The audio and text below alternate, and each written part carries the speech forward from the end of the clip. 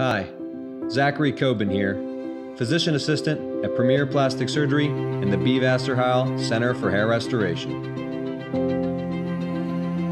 Congratulations on scheduling your hair restoration procedure. This brief video is intended to better prepare you for your surgery. In order to achieve the best possible outcome and to have the best experience possible, we ask that you please adhere to the following instructions carefully.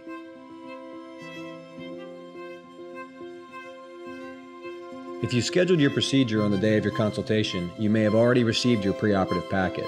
If not, you will receive it in the mail. Please read your personal packet. This contains your informed consent forms, your prescriptions, and detailed instructions on when and how to take your medications. Reading and signing your consent forms at home will reduce your time spent in the office and allow you ample time to call us with any questions prior to your procedure. Please fill your prescriptions in a timely manner and bring your medications with you on the day of your procedure.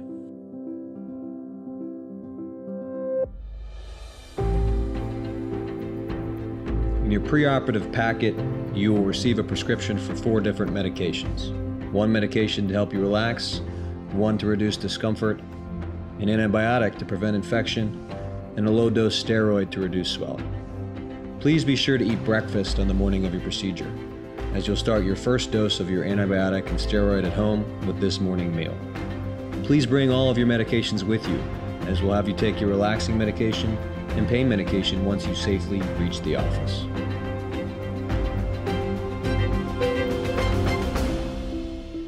Robotic and automated hair transplantation surgery is essentially bloodless, and we like to keep it that way.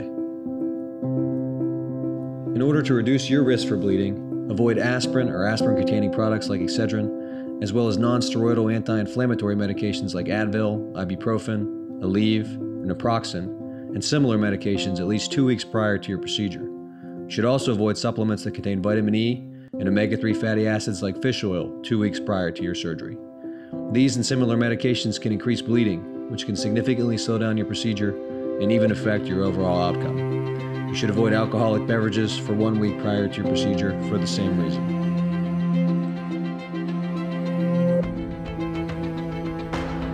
Remember to relax and dress comfortably for your procedure.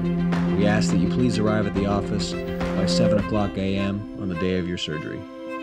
As part of our VIP service, meals will be catered to you, and you'll have access to Wi-Fi, music, and streaming television. If you have any questions, please contact our office. Again, this is Zachary Coben with the B. Vasser-Heil Center for Hair Restoration. On behalf of our hair restoration team, I'd like to welcome you to Premier.